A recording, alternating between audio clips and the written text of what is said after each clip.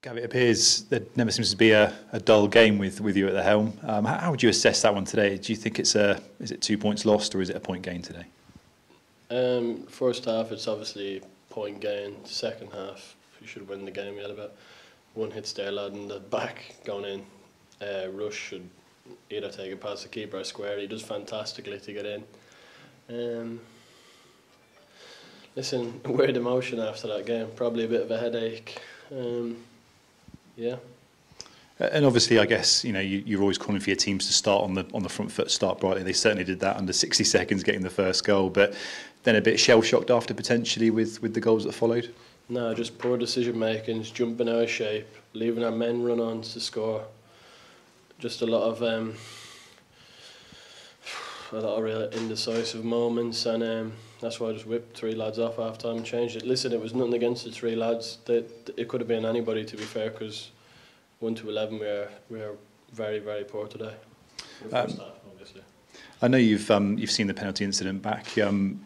What are your thoughts on that within reason? Yeah, it's mad to be fair. I don't know what he's saying. The ball has hit him in the flush in the face. I've just seen it 5 times back there. It's flush in the face. It's nowhere. His arm's here. The ball hits him flush in the face here. I don't get how you can even give that. Then he gives us a crazy penalty as well. I don't know how he's given both penalties. So listen, don't know, now that I'm going back to be a coach, I can probably say what I want, but yeah. And obviously, even at 3-1 down, there obviously with the influx of goals so early on, you still played quite well there, and really could have probably gone in at the break level. Yeah, listen. I just hope the fans enjoyed that. And the new gaffer will probably bring the same kind of front foot football. Good experience he has. Worked at the top level of English football, so I'm sure he's going to do a great job. 3 changes at half time, as you mentioned there. What was the thinking behind there? Talk us through that. I just wanted to freshen up, get people on the pitch who were going to change the game. They did. It worked. So listen, it could have looked like I could have looked silly making 3 subs, but now it looked great. So I'm happy with that. But listen, it's not the Gavin Gunning show. It's Swindon Town Football Club. Fantastic point in the end. Probably dropped 2, to be fair, with the chance we missed at the end. And those players that came on at half time really seemed to instill a bit more sort of energy into the side, and in the second half Gillingham really had nothing at all. Yeah, they were hanging on. I think we had 10 men. I was still wanting us to score the winner, but listen, wasn't meant to be. Got the point. On to next week, I suppose. And when you've got Charlie Austin in your side, you've got goals there and you've always got a chance. Yeah, fantastic. I'd imagine it'd be a bit leggy tomorrow. We planned on getting him off, but needed to keep him on the pitch, and thankfully we did. I didn't see his penalty, but it went in just, I think. Went in, yeah, I heard it. It wasn't a great one, but happy for him. Listen, he's been great since he's come through the door, and it's a pleasure to work with him.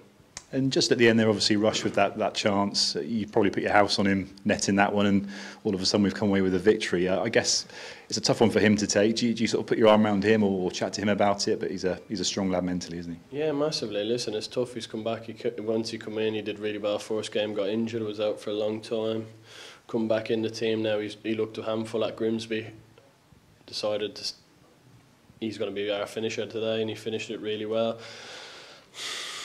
He's probably trying to score. He's trying too hard to score. It's on to square it for a tap in or kick the ball past the keeper and run. He's never going to catch him, so he's got to suck the keeper out and square it, or suck the keeper out, kick it past him and finish. But the goals will come. He's a good player.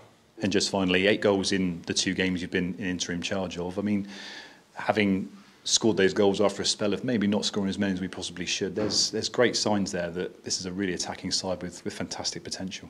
Yeah, we just got to be brave. If we play slow tempo like we did first half, we're an average side. When we play quick tempo, we're one of the best sides in the league. So I know it's simple to say this. It's like a metaphor, but quick transitions, quick play on the front foot wins you football games at this level, and we should win this football game today, but we didn't. So you take on the chin a little bit when you're 3-1 down. Would you taking a point? Yes. The last 20 minutes, you're caving them in, and even with 10 men, we're still absolutely in the ascendancy. So one of them, maybe 2 points dropped, maybe a point gained. It's a flip of a coin, really. And it promises to be a big couple of days for the football club now.